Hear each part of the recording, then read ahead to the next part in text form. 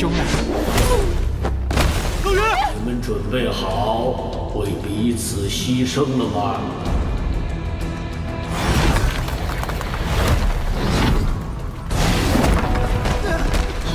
不要！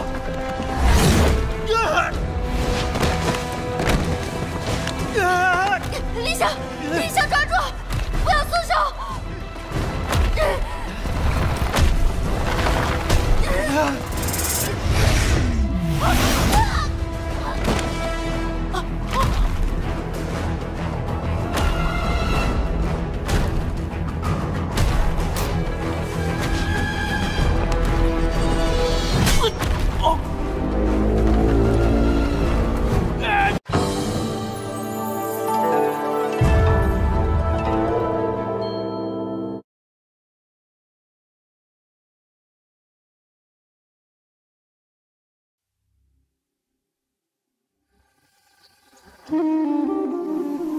！13岁那年，父母又一次跟我告别，带着科考队上了山。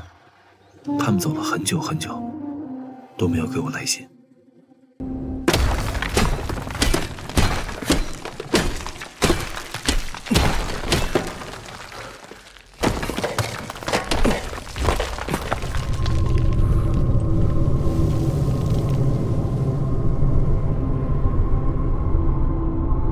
建国啊，把人都叫过来，把尺寸记清楚了。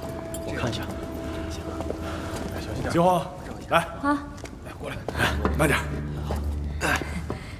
怎么样？我刚才转了几圈，这里除了发现这几个形态各异的蛇首之外，没发现其他什么东西。看清楚。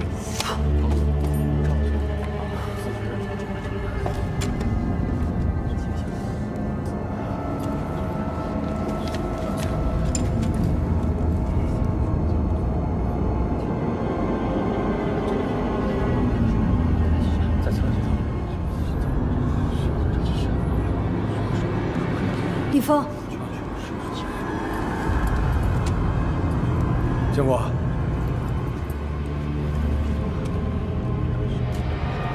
慢点来。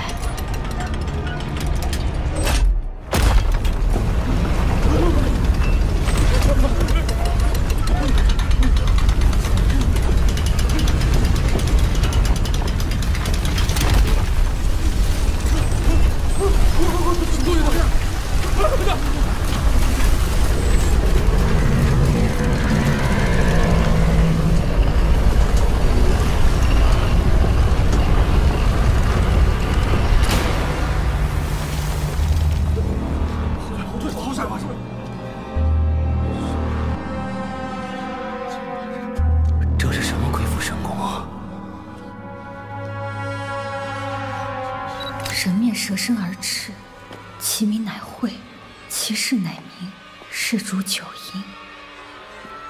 是谓猪龙。猪龙。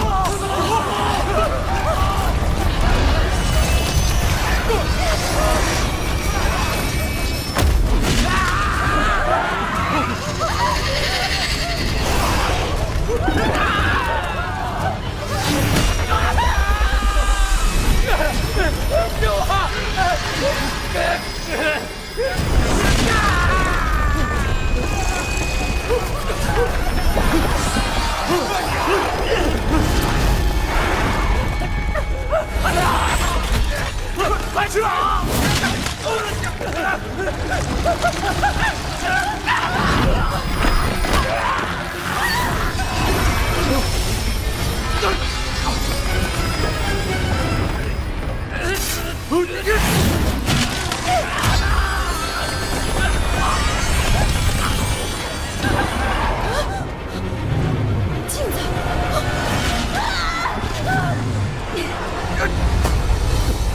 快走！救火！救火！别跑！你不要命了！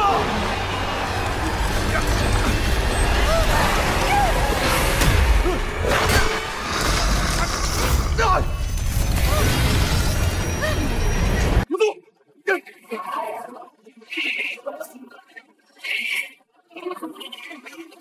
来不及了！ 救火！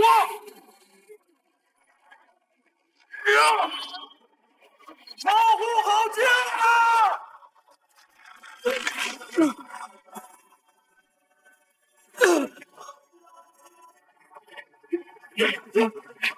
先快点走啊！先快，快走！先快，快走啊！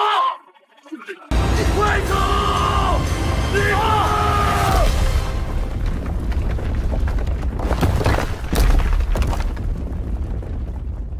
我这手就跟涂了猪油似的。那天要不是划了那么一下，你爸你妈还有其他同志也不会死。都怪我，怪我。陛下，告诉你。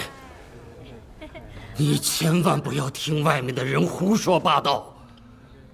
你爹你妈，你爹你妈他们不是杀人犯，他们是因公殉职啊！没有他们，我们找不到。郝叔，找不到啊！他是理想，找不到。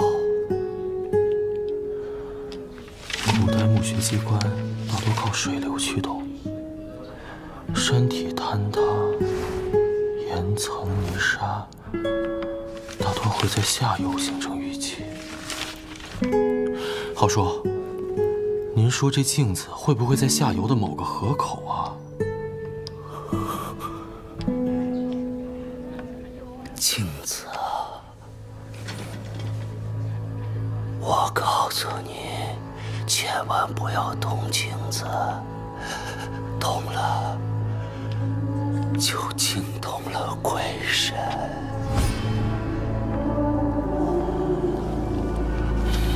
记住了。哎，郝叔，您再帮我想想。您看一下啊，这下游我标了几个点，您看哪个比较像？哎，这个，这个。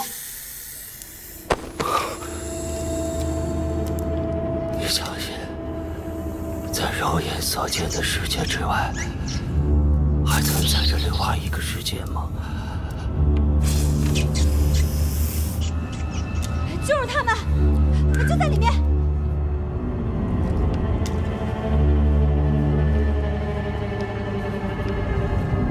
我感觉了。哎，别关门！等等！ 世界，他们都在里面，我看见了。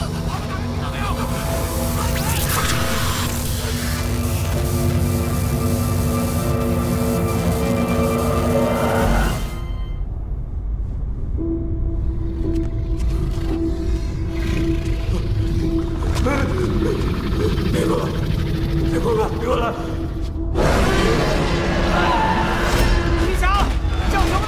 想帮忙跑啊！实在不好意思，又给你添麻烦了哈。看着他们俩，要是这么喜欢这儿，下次来了就别走了。不会不会，您放心，一定。陆阳，又给你添麻烦了啊！哎，陆阳，上次让你查的资料查的怎么样了？没查，我每天工作忙得要死，哪有那个闲工夫？你不是记者吗？查点这个还不容易？钱江口下有好几百个村子，我挨家挨户给你查查。还有，我是体育记者，不是新闻记者。晚上涮肉，老地方啊。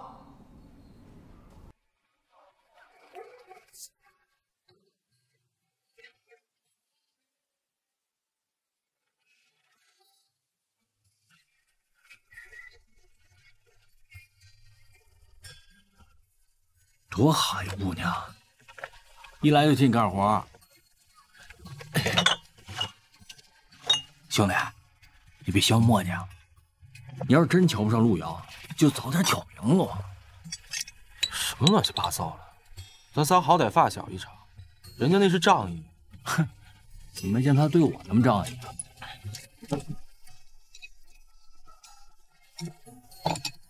李想，内裤你自己洗一洗啊。 我把你这些衣服放洗衣机里了，还有你这一地的信，也不知道归置归置。哎呀，你甭管了，锅都开了，你赶紧过来吧。你们饿了，你们先吃啊。哎呀，你甭管了，我先帮你收拾收拾，实在看不下去了。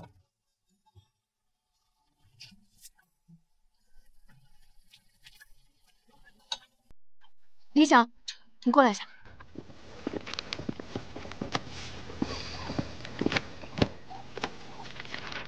你还真查了。50寸。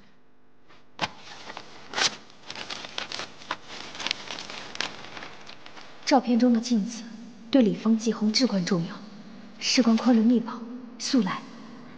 镜子，镜子还在，我就知道镜子还在。 你爸妈看过这么多人，什么时候给大家一个交代？根本不存在镜子，你爸妈就是杀人凶手！杀人凶手的儿子，你怎么还在你家里头活着？这么多年你还是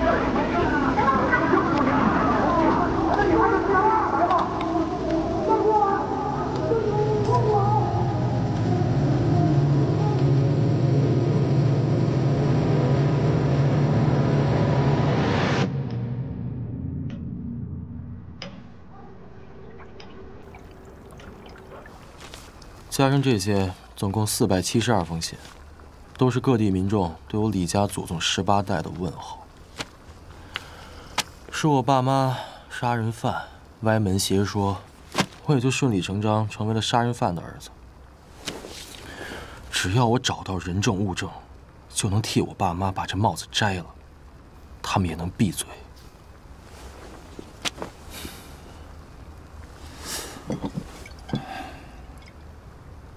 兄弟有难，我自当两肋插刀。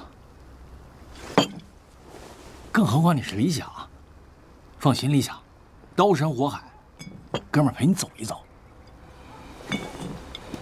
干了！于大水，妈，救我！哎，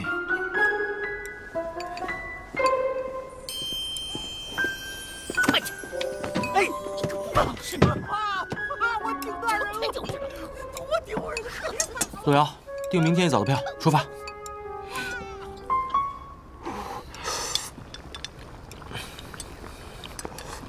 从什么时候开始，你使唤我使唤的这么心安理得的？我不是这意思。我是你什么人？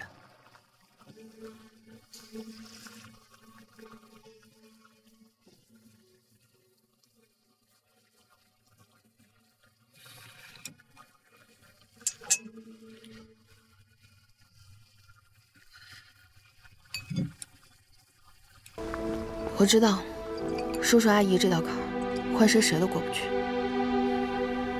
但那是你的生活，我没必要过这样的生活，对吧？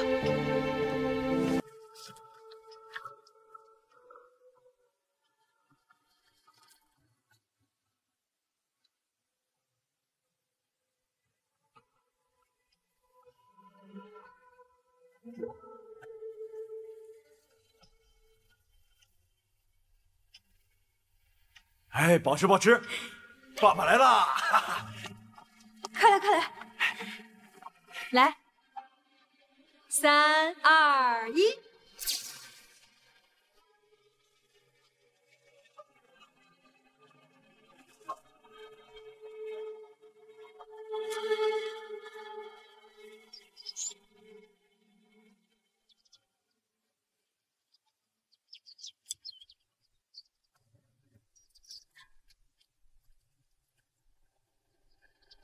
起这么早，上哪儿遛弯呀？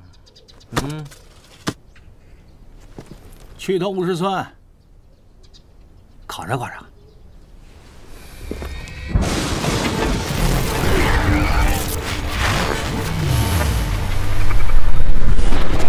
我的小儿，镜子，镜子。 镜子哪有镜子？一惊一乍，烦人！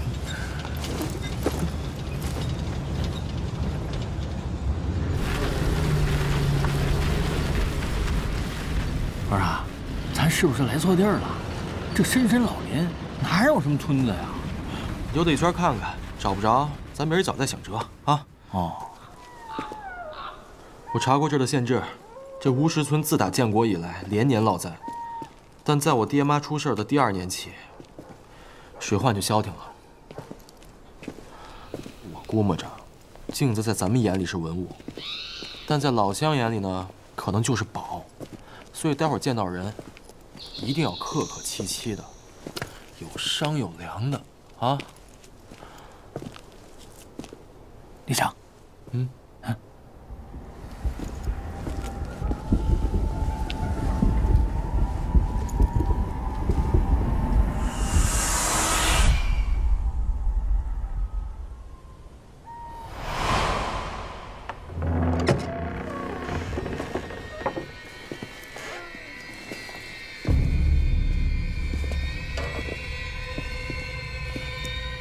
这破地方还敢收门票？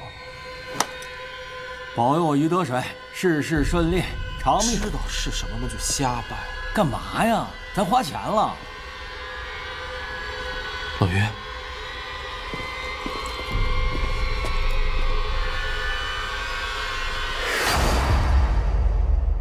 镜子总算没有白来。兄弟，咱要不先打声招呼？你懂什么呀？ 这镜子是烛龙的眼睛，是通往生死阴阳2界的凶器。庙里供着这玩意儿，是招邪呢还是辟邪呢？刚刚谁说这是文物来着？千万不要动镜子。老于，有没有看到什么？哎，乡亲们快点！哎，都是他们，鬼鬼祟祟，果然是贼！ 这老头嘀咕什么呢？快点，快点！我在抓住他们！把镜子放倒！这些人是不是把咱们当贼了？多新鲜啊！都不吱一声就拿人家东西，狐贼是什么呀？抓住他们！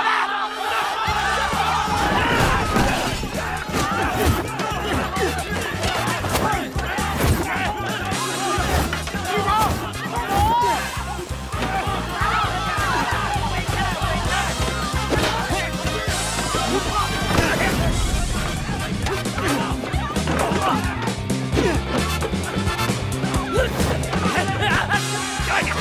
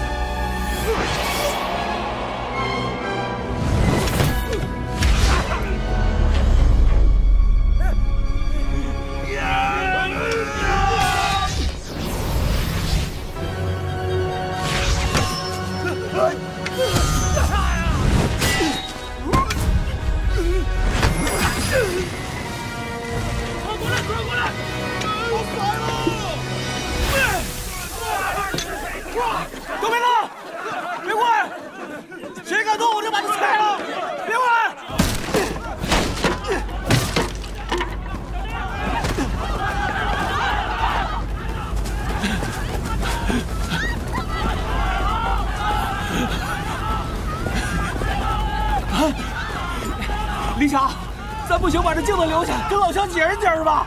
啊！你看他们那样，会听你解释吗？好，老岳。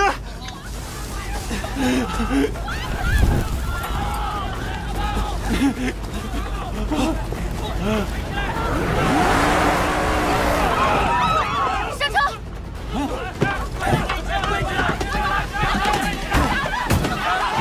你怎么来了？哎，等会儿，你什么时候学会开车的？昨天。我去！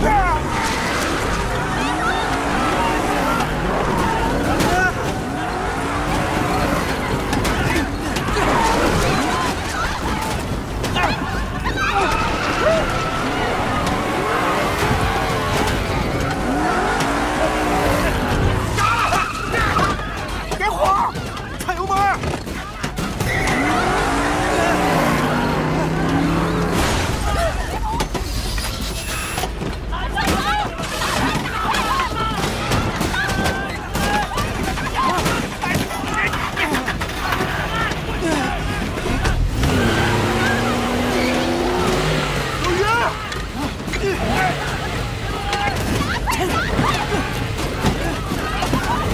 稳住！路遥，踩油门！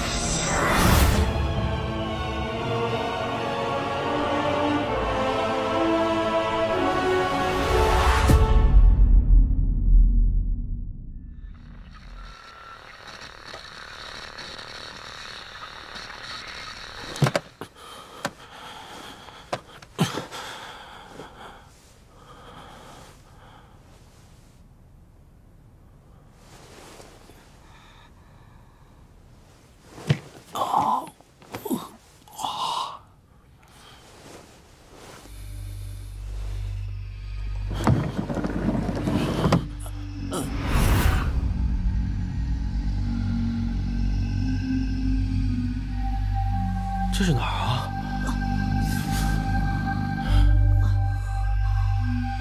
糟了，东西呢？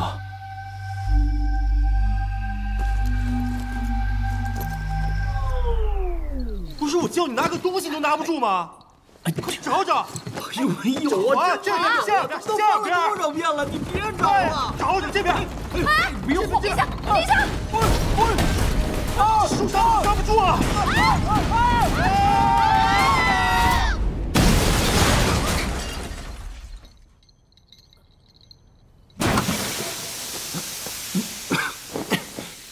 老于，你让建国叔传染了吗？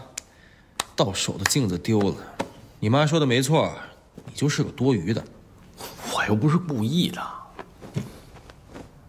你之前不是说不来的吗？我又不是为了你，我是为了叔叔阿姨来的。兄弟寄托之信物，必将尽心看管。李想，我挖地3尺，也把镜子给你找到。老于，你看身后。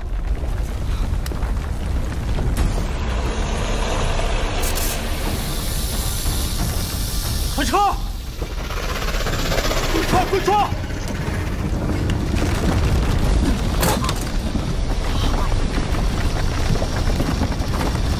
这他娘什么鬼东西啊！孙子，孙子！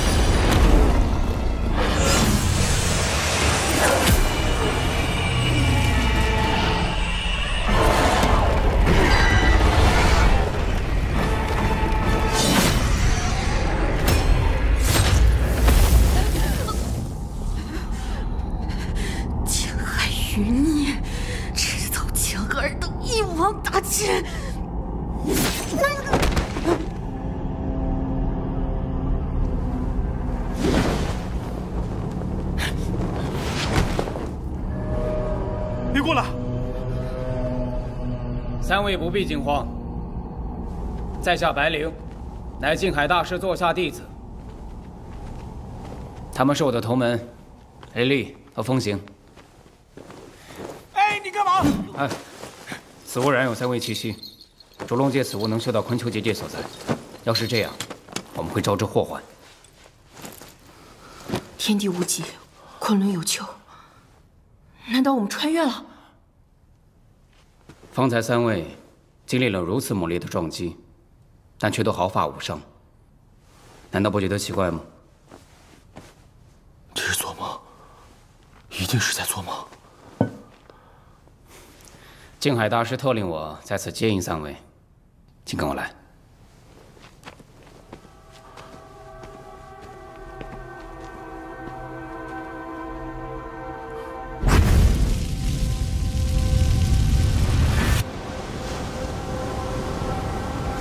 我们明明在巫师村，怎么一转眼来到这儿了？是啊，这什么地方啊？各位是通过昆仑镜来到这的，这到底是怎么回事？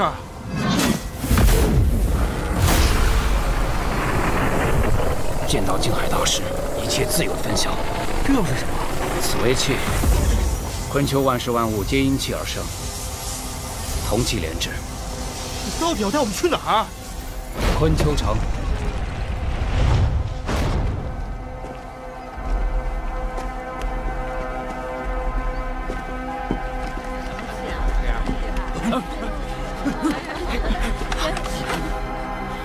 不必惊慌，大家都散了，散了。没事。这里曾是神仙的居所，后来北方幽都来了一个邪物，名叫烛龙。烛龙认为自己是神，用南明离火将昆丘焚成了他想要的样子。活下来的人逃到了这儿。自那一战后，昆仑镜就是我们唯一的屏障。那邪物一直寻找，却不得法，我们这才有了多年来短暂的喘息。你说的这些，好像跟我们没什么关系啊。我们就想知道怎么回去。那昆仑镜到底在哪儿？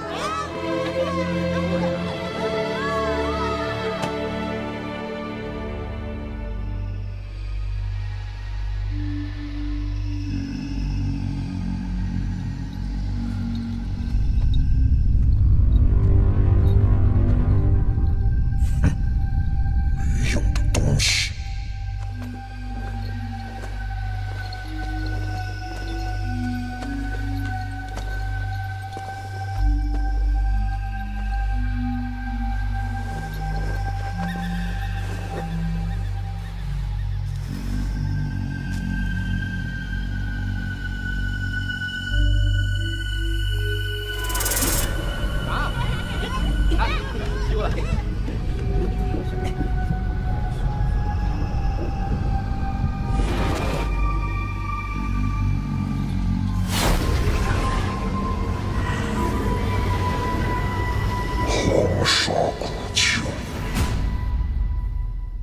这就是静海大师？怎么是个干尸？静海大师已经仙逝，这是他的肉身。那镜子呢？当年静海大师借助古神之力，斩落烛龙右眼，使其陷入了永眠，右眼不知所踪。烛龙右眼就是昆仑镜。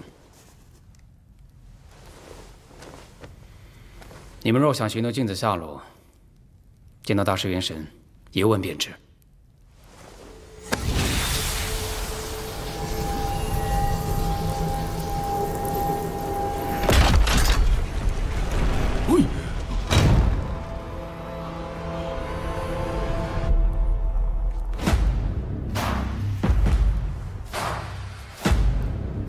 这么简单？就这么简单。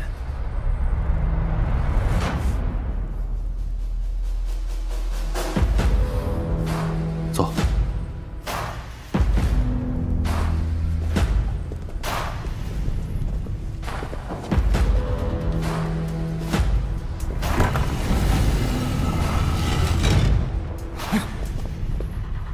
师兄，你说静海师傅会把气传给他们吗？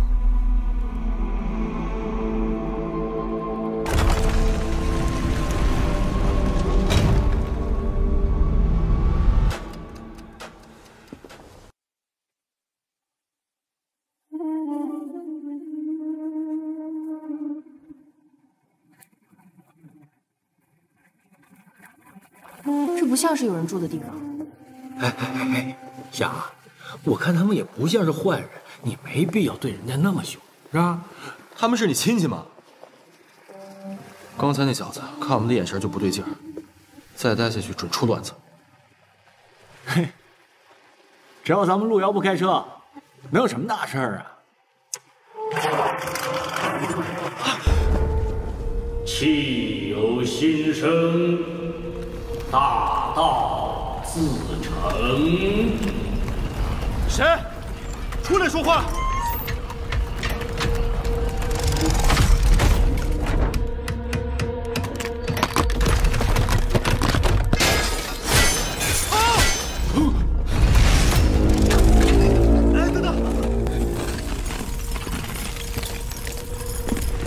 是敌是友还不知道，万一他知道镜子下落呢？还慢道吧，兄弟，我来，攀到我枪下。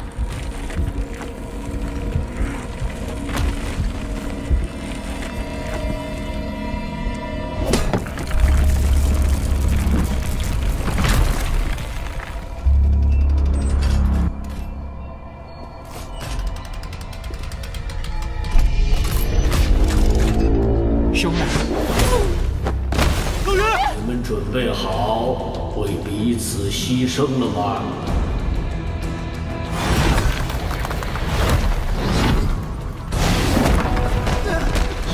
不要！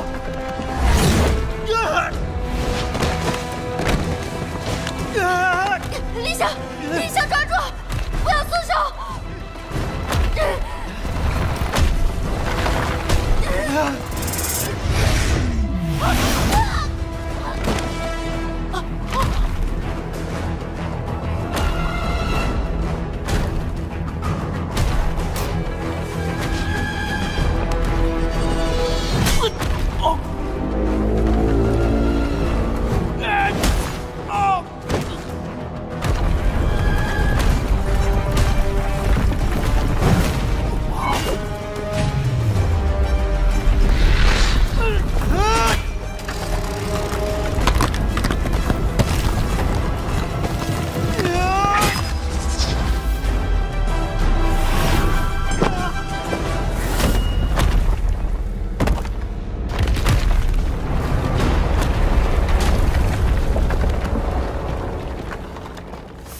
李想，我们得想个办法逃出去。照这个架势，他们也没想放咱们出去吧？怎么样？再玩2天？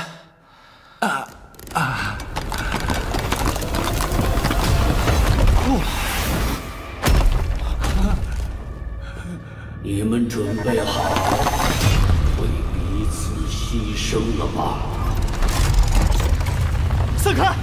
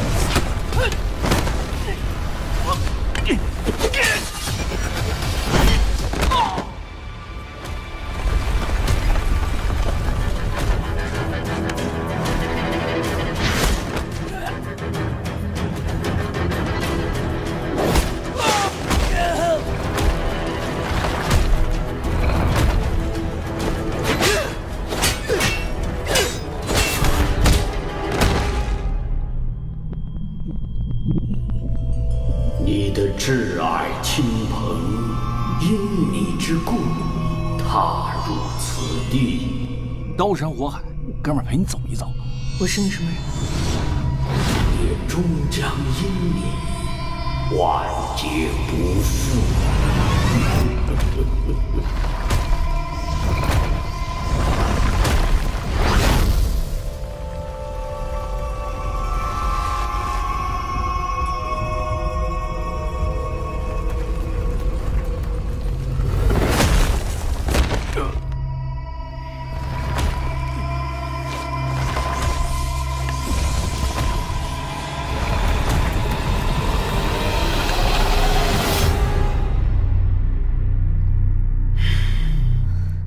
看来这昆丘城只能靠咱们自己来守了。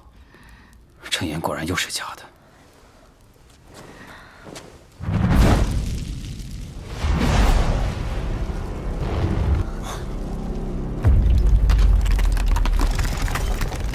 尔等愿为彼此牺牲，自获老朽毕生之气。考验通过，感受这不世之功吧。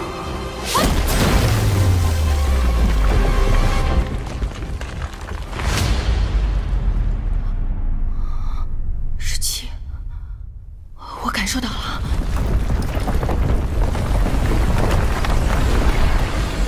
你想，我也试试。小心！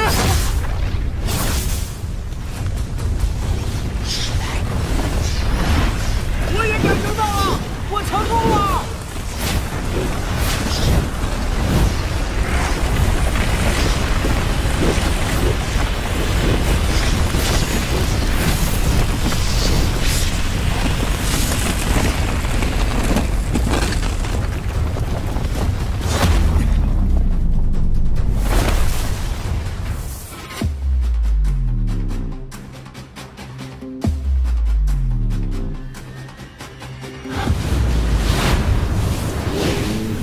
发现了昆丘城，看来此劫到底是应验了。你们敢为彼此付出牺牲，通过了考验，便继承了我的气，真是可喜可贺呀！青海大师，路遥，路遥，他不会伤害我们的。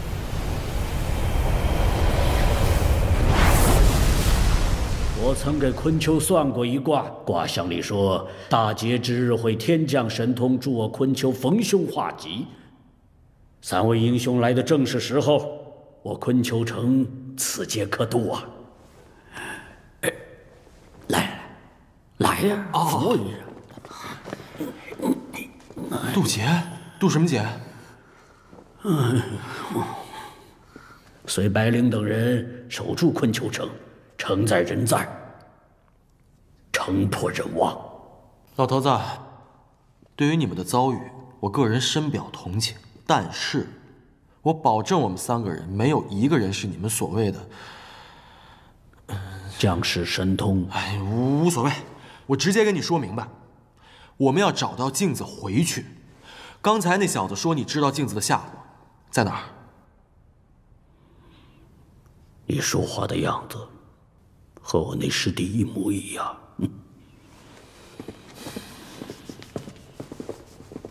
大师，你被冤枉过吗？没有啊。是这样的，在我们那个世界呢，儿女就是父母的希望，所以我们……你跟他说这些没用的干嘛？刚才我们差点死了，他在乎吗？胡说！我们昆丘之人。 在此对抗煮酒营千百年，所靠的就是昆丘之气。要不是我那不成器的师弟把那昆仑镜拿走了，我早就把他……老头子，你刚才说……我什么也没说。你说镜子在你师弟那儿，你师弟人在哪儿？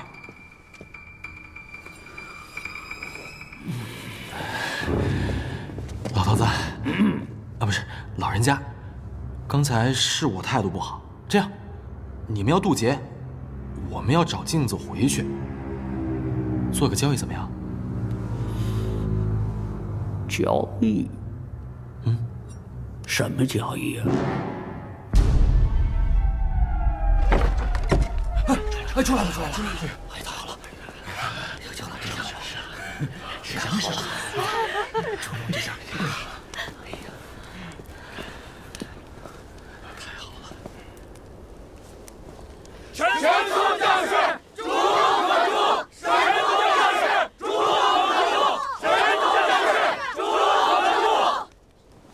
既然有了气，咱们以后就是自己人了。静海大师说了，昆仑镜在雷泽，我们什么时候出发？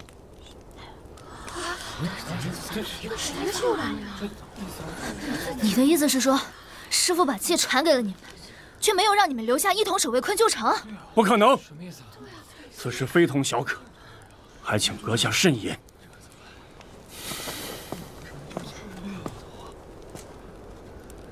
老爷子说了，自家的血自家扫。不信可以去问他。不可能！静海大师不会说这样的话，你是个骗子！对，你是骗子！不是。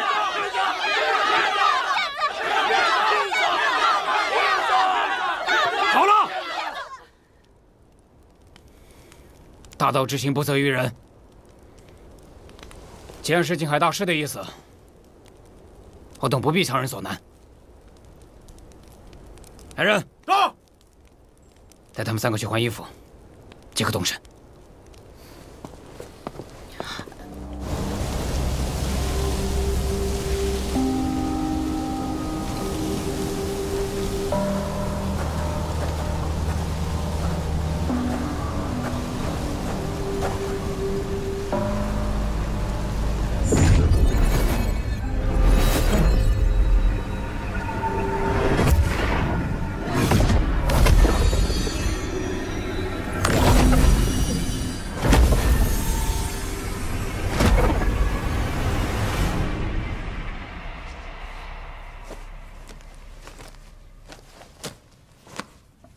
李想，刚才怎么回事啊？说说呗。什么怎么回事？你为什么骗他们？什么叫骗啊？你们是跟我来的，我得把你们带出去。他又没说要走啊。不走干嘛？帮他们守城门啊。李想，你也看见了，他们需要咱们，更何况那静海把气传给咱们，是让咱们当大英雄的。你看看你。哪点像英雄？英雄是要流血牺牲的，你敢吗？多大人了，要面对现实。现实，我都这岁数了，还一事无成，到哪儿都是多余的，谁都看不起我，这就是我的现实。老于，这都是一场梦，梦会醒的。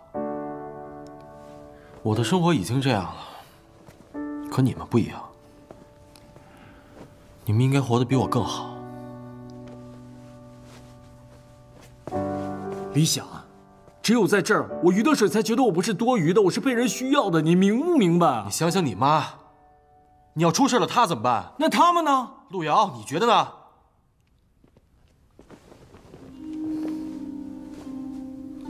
听理想的吧，把这些事儿当人生阅历，也挺精彩的。别太较真了，一切都是最好的安排。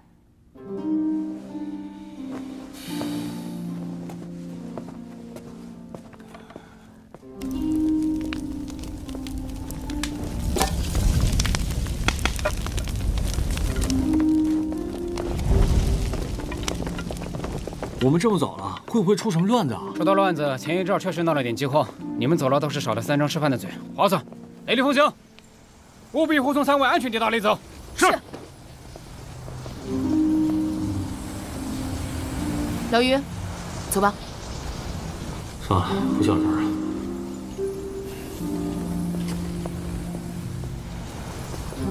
后会有期。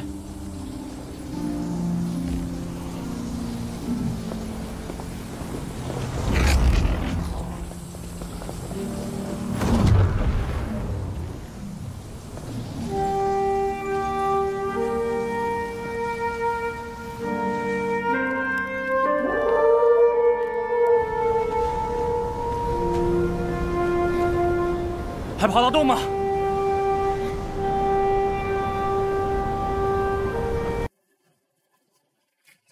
这些年可让我好找，你们这帮蝼蚁，最终还是露出了破绽。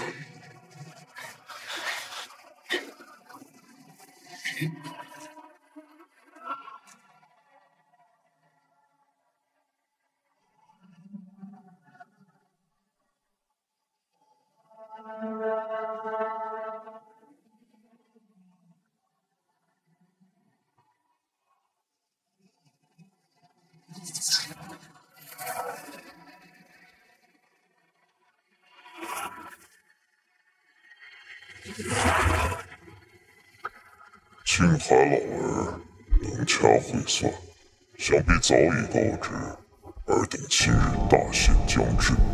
既是如此，又何必多此一举？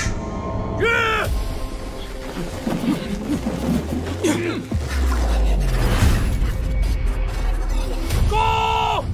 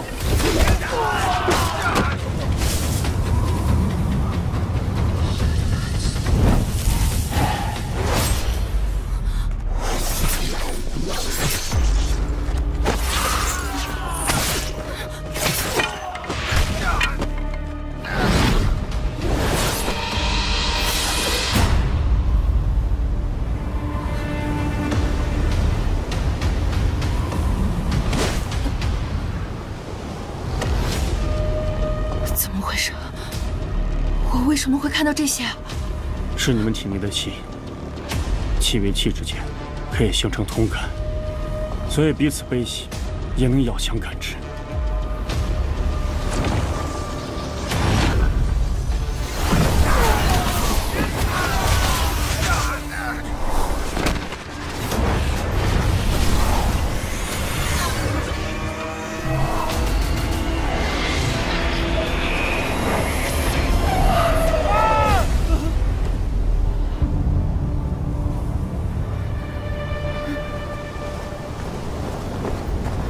陆瑶，你没事吧？是他们，他们来了。哪有什么他们，都是假的。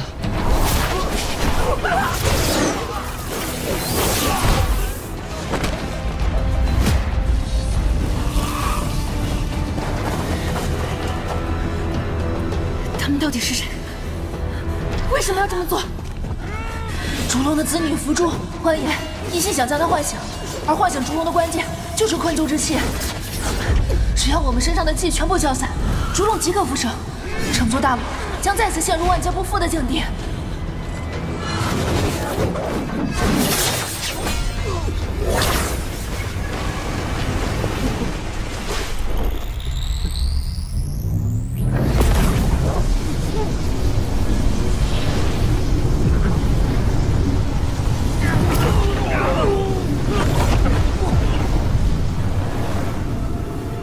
今日尔等虽死，但气终将与我复融为一体。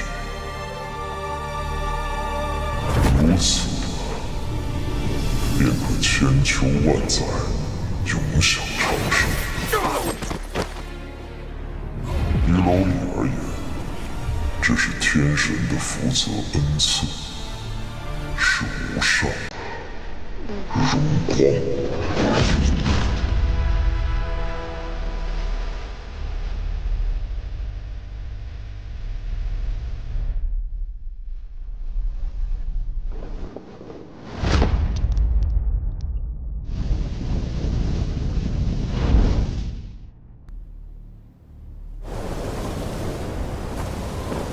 干嘛呢，老于？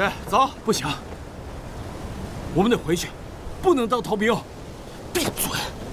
李想，出人命了，不是闹着玩的，你也应该回去保护他们。我们答应金海的，我要保护的是你们。等等，你们答应了静海大师，答应了他什么？我们答应静海大师，先帮你们渡过难关，然后再去雷泽，用昆仑镜离开这里。陆瑶，对不起，我没法不交战。你可真这样会害死所有人？白灵，还有那些俘虏老者，你们本可以救他们的。我没有记，我感受不到他们。但我能感受得到我父母。你个懦夫！哥，不值得。这种人不会是陈眼中的将士之人。师父说这些话，可能只是给我们希望吧。继续赶路吧。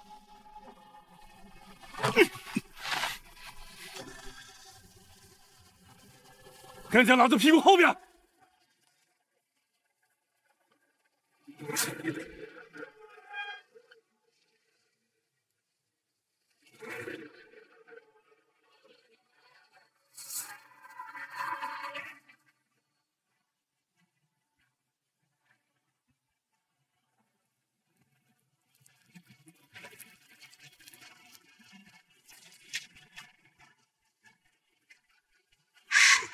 天将，主龙可出。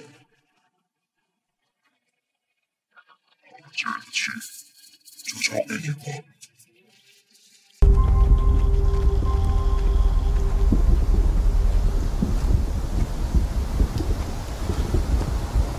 这就是雷泽。过雷泽可直达静陵。静陵乃古神伏羲降生之地，烛龙一族畏惧伏羲之气，绝不敢踏入半步。尔等要找的昆仑镜，兴许已于此中。等等，一入雷泽，便是有去无回。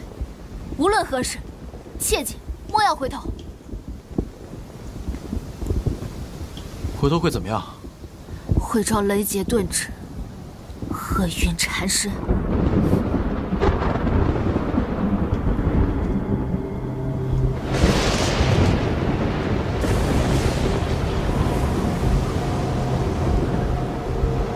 最后的气，混元复活后功力更胜往昔，你们不是他的对手，快走！老于呢？妖女，吃我一掌！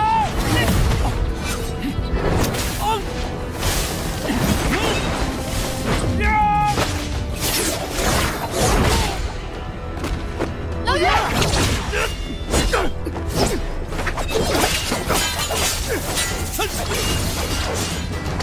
老，你给我回来！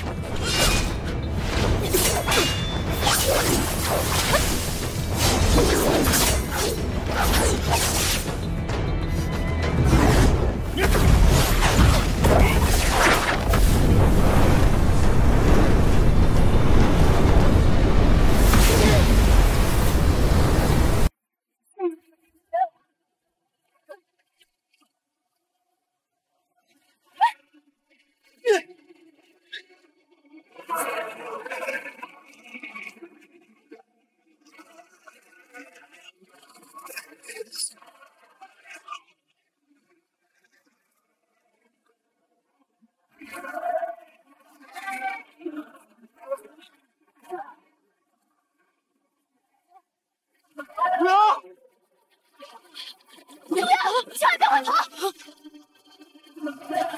两人，快尽力走！竟然大师把气给了你们，保留昆球，最后的气，一切都还有希望！快走啊！走！老岳，走啊！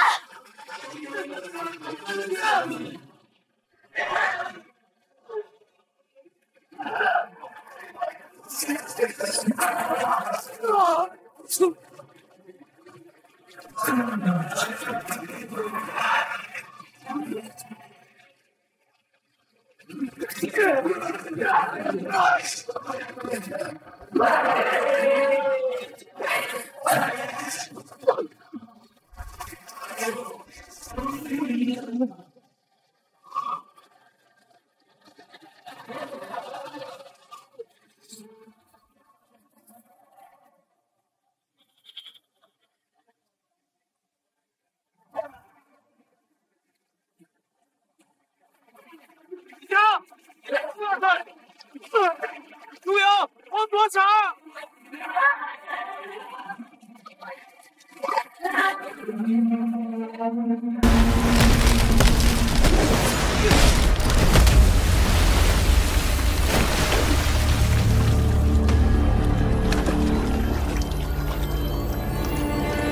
陆阳，老袁，帮我上来！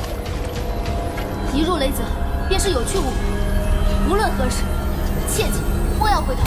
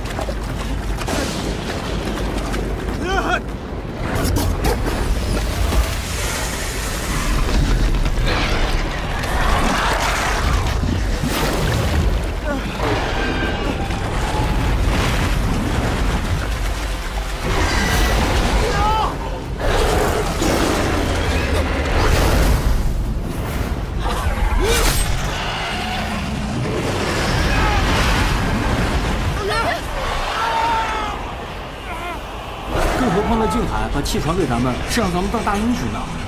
英雄是要流血牺牲的，你敢吗？你敢吗？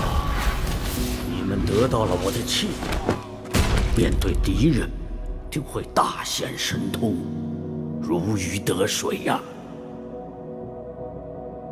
放修化机，如鱼得水。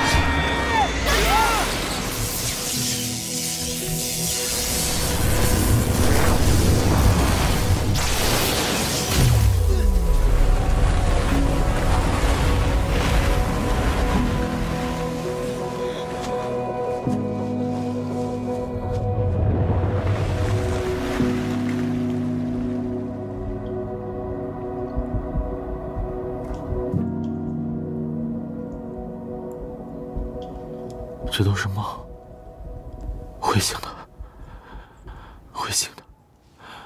镜子，对了，只要找到镜子，我们就可以回去了。老于在等着我们呢。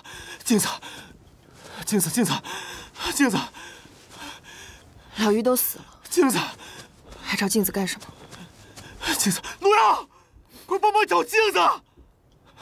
镜子。 找到镜子就能回去。找到镜子，镜子，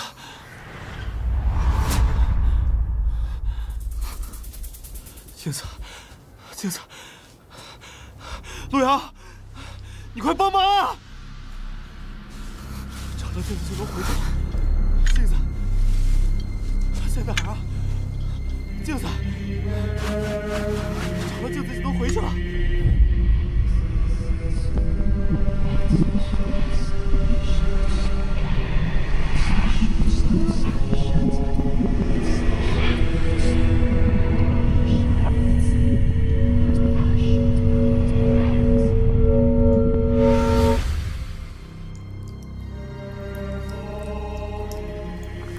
陆瑶，快起来！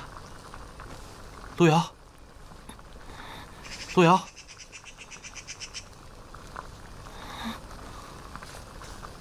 陆瑶，我们回来了，真的回来了。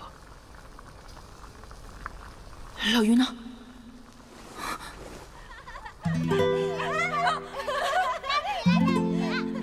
我掉了。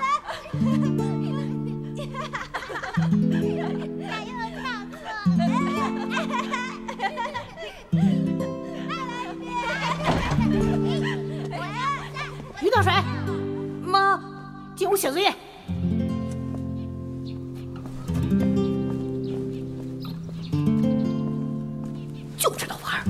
写作业去。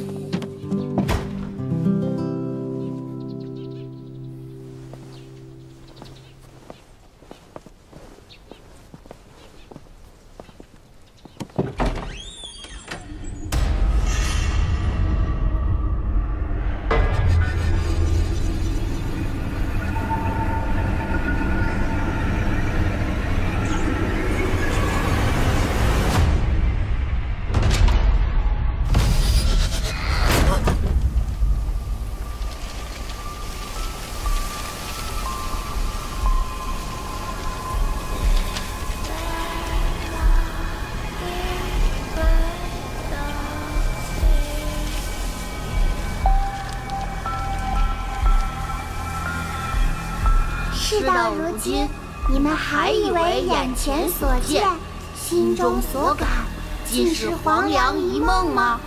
你们回不去了，回不去了。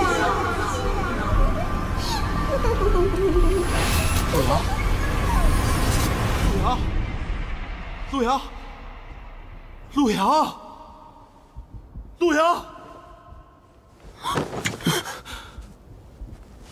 这些都是真的，这些都是真的。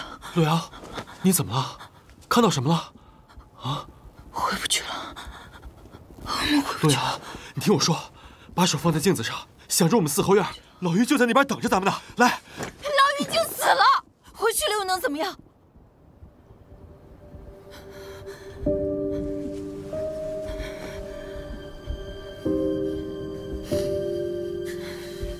你知道你为什么没有气吗？因为你自私，你的心里只有你自己。我们当时就应该留在昆丘城，就不应该来这儿。我们为了那所谓的真相，害死了老于。你说的对，陆阳，你对我有任何的埋怨，咱回去再说。相信我，这一切马上就会过去。把手给我。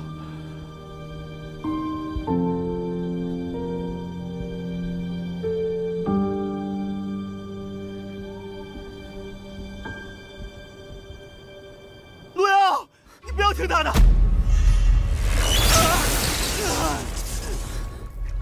陆阳，救救我！李想，陆阳，他是假的，这是他们的陷阱。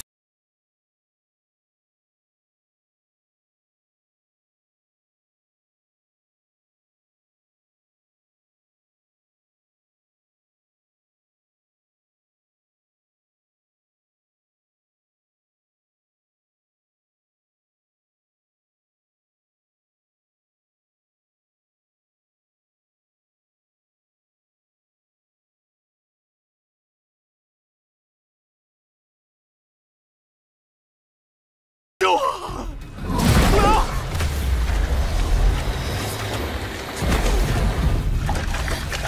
李想，李想，你快站起来！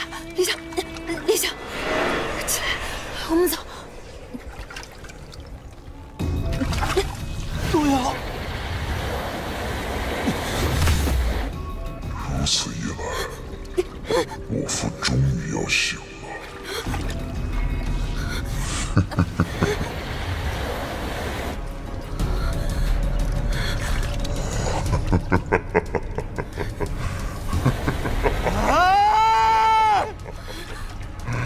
李想，陆阳！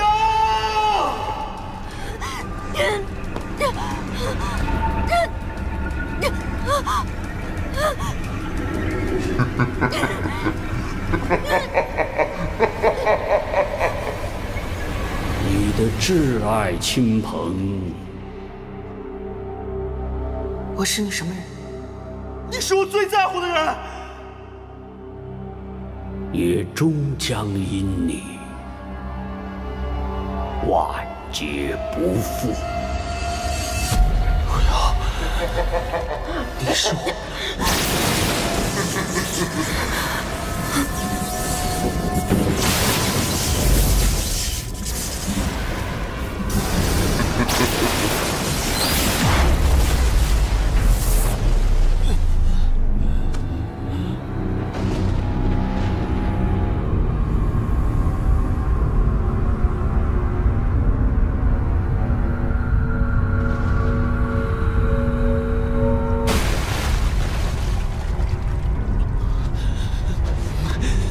不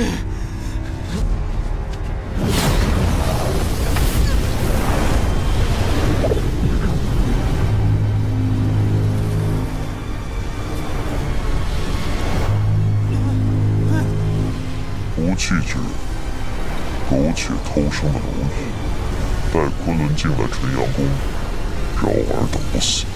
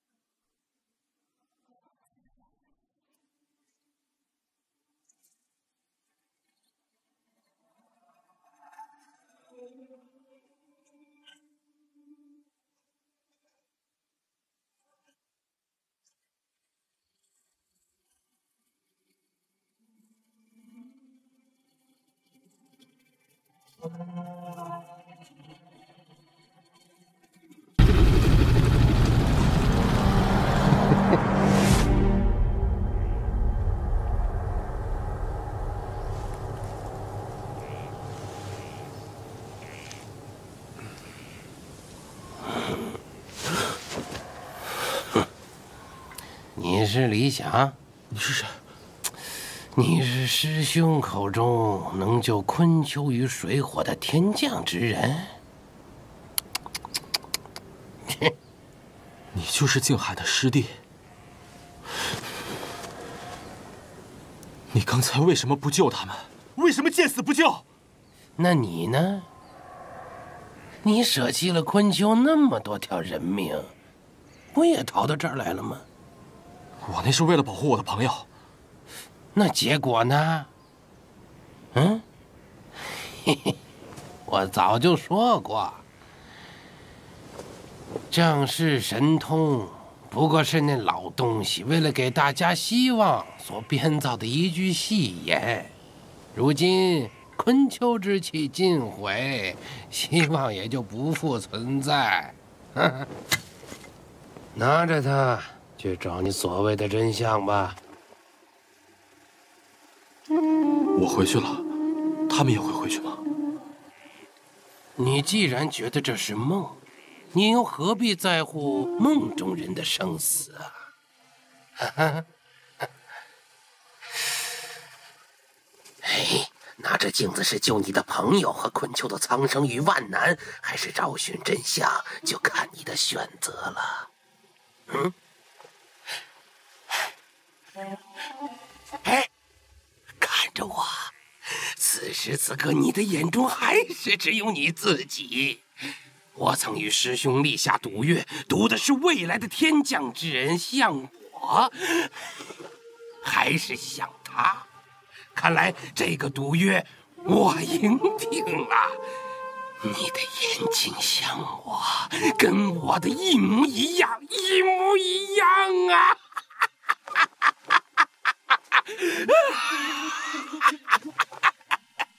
我跟你不一样。有什么不一样？避世于此，苦作千年，看镜中3000世界繁华变幻，你的心便不会再痛。你这一生很快就会过去了。我不要这么过我的一生。李想，我问你，我是你什么人？我欠陆瑶一个答案。看看你，哪点像英雄？欠老于一个道歉。生的时候说不了，死了总该有机会说吧。你回来！蝼蚁尚且偷生，你没有气，这只是自取灭亡。烛龙想要这镜子，我也要让他体验到失去的痛苦。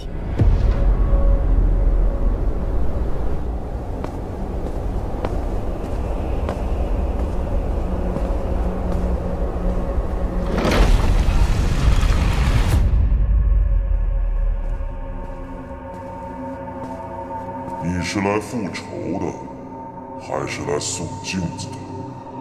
镜子就在这儿，你想要的话就出来。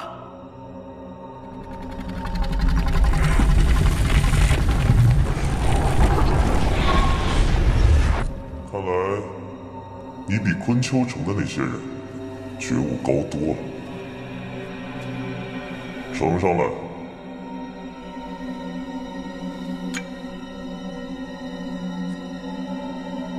你想要什么？说吧。我要所有被你害死的人活过来。人死不能复生，这个道理你应该明白。你不是神吗？这么简单的事情你应该办得到。一介凡人，竟敢跟本神谈条件，你就不怕本神杀了你？那就没得聊了，告辞。看来你对你现在的处境一无所知啊！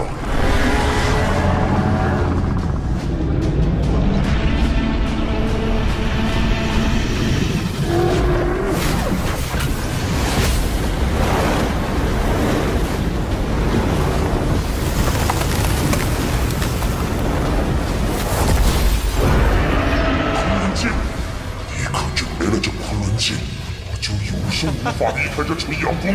说得对，我就是来复仇的。这纯阳宫就这样一生一世在这做你的神吧。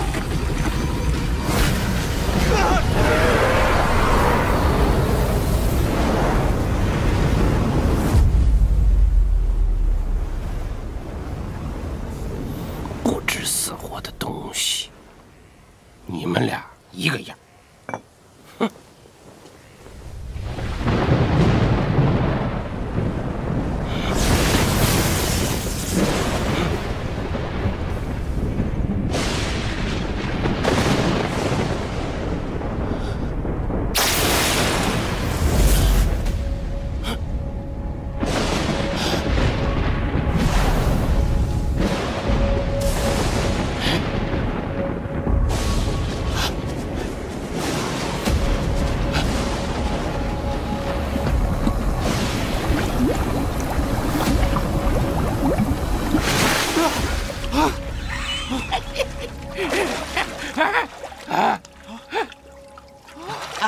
古神伏羲的先天之气为何在你身上啊？先天之气，原来你的试炼不在昆丘城，也不是雷泽，而是在纯阳宫。你只有以身赴死，才能点燃此气。老头，你说点我听得懂的，我是活着还是死了？臭小子，你有先天之气护身，整个昆丘城没人杀得了你。什么意思啊？字面意思。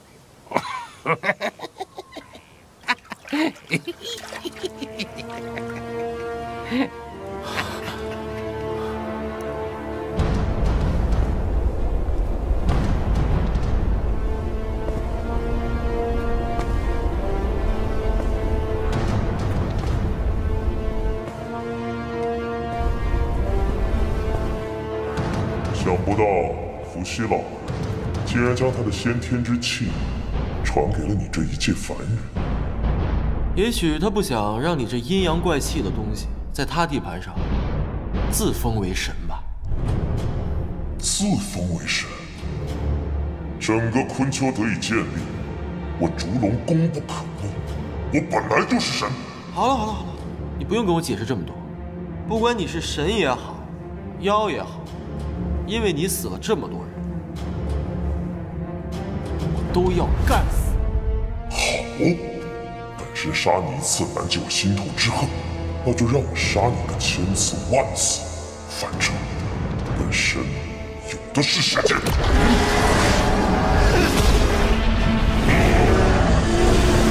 什么？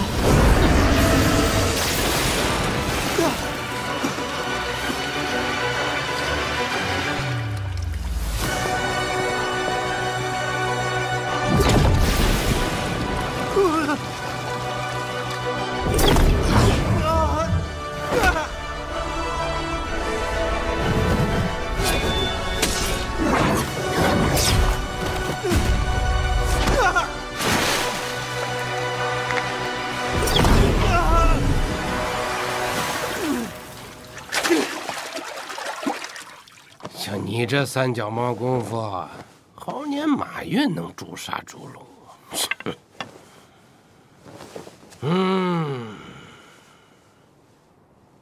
师兄，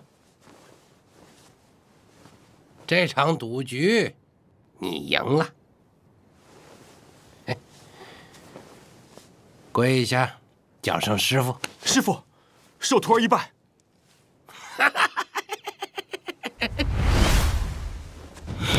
正所谓不破不立，你放下了对昆仑镜的执念，才得伏羲垂青，昆丘希望重燃。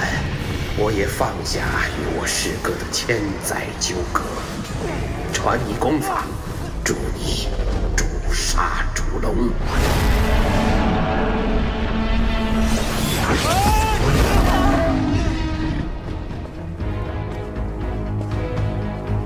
烛龙，来吧！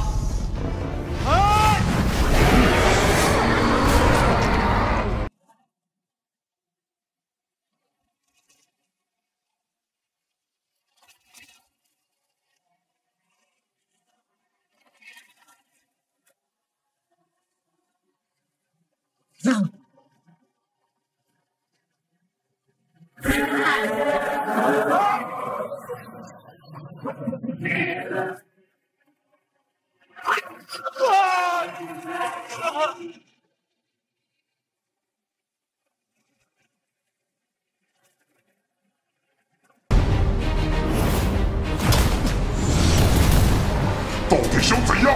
我已经说得很清楚了，我要你把春秋恢复成原来的样子，让所有人都复活，把老于和陆遥还给我。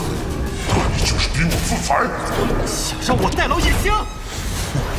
凡人，我是永生不灭的，你的寿命是有限的，不要太嚣张，本神跟你耗得起。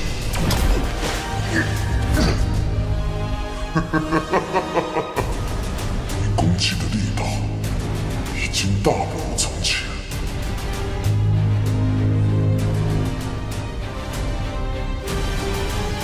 你老了。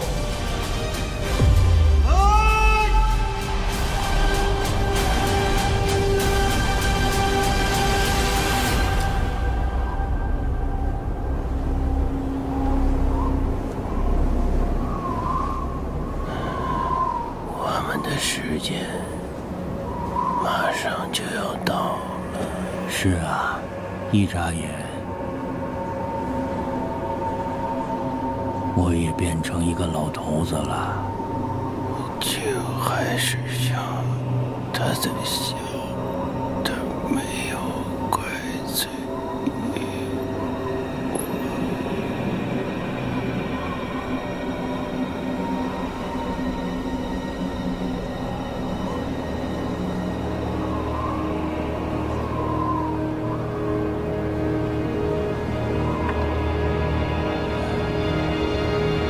是该结束了。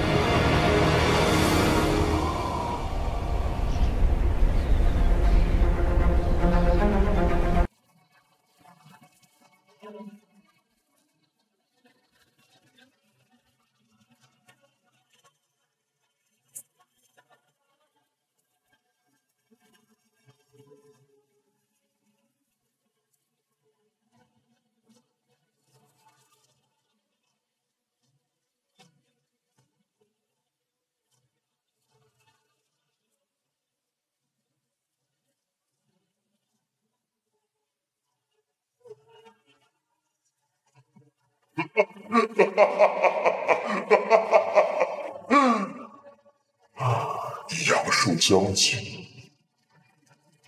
你输了。纠缠这么多年，也该结束了。你放心，等你死之后，我会把你的头挂在这宫门口，你的头颅随我永生，而你的灵魂将会永世囚禁于此。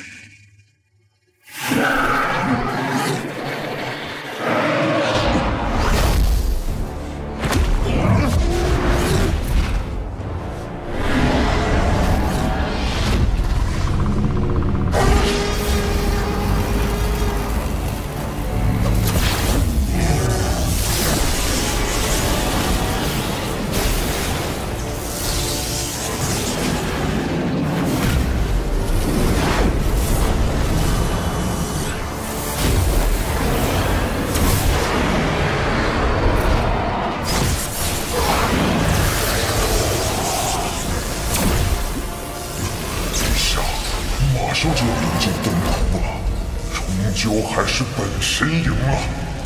我死前一定要给所有人报仇。死的是你。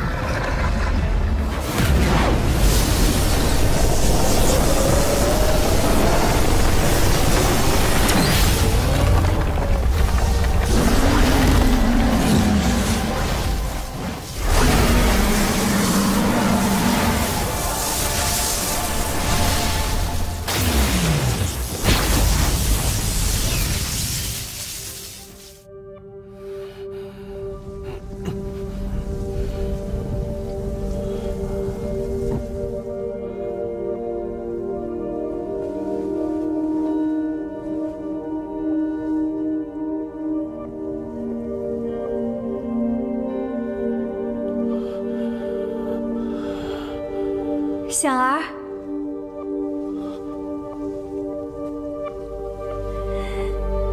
妈，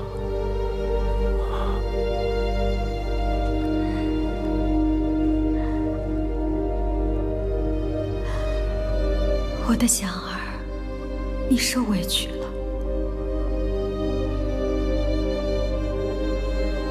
爸妈，我好想你们，每天都好想你们。 爸妈，跟我走，你们都陪着我，咱们一起回家。啊！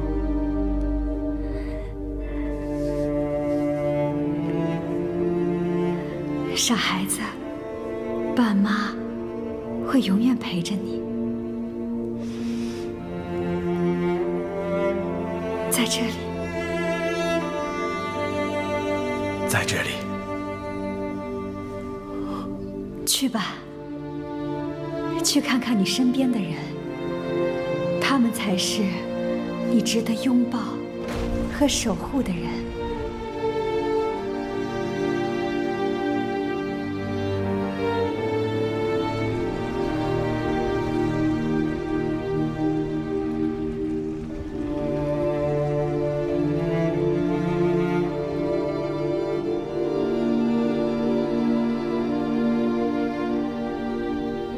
理想，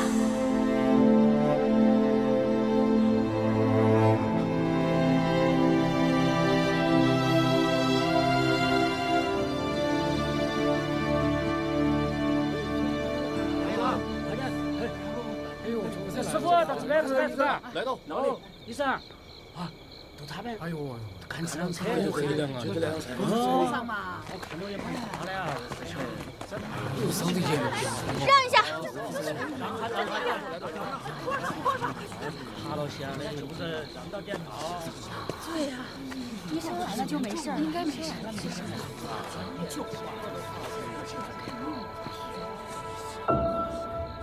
洛阳，洛阳，醒醒！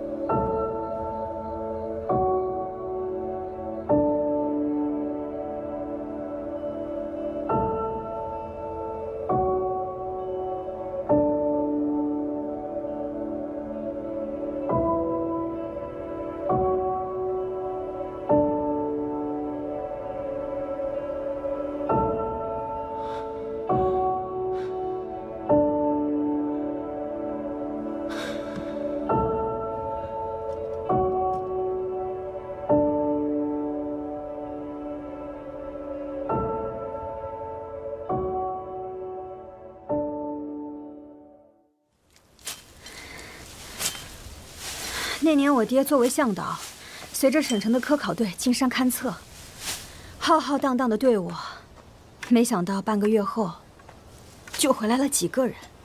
我爹有幸躲过一劫，但没想到进山的时候感染了风寒，不到半年就死了。所以信是你寄的？是啊。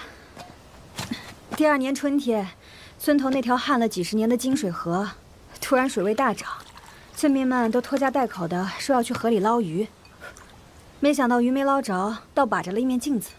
那你为什么寄给我呢？我不信那镜子能驱邪，与其放在这儿让乡亲们供着，不如给他找个更好的归处。对了，还有这个。 我爹在世的时候，天天念叨着，说让我一定要把它交给李叔红衣的亲属。谢谢啊，爹。女儿完成了你的遗愿，您泉下有知，可以心安了。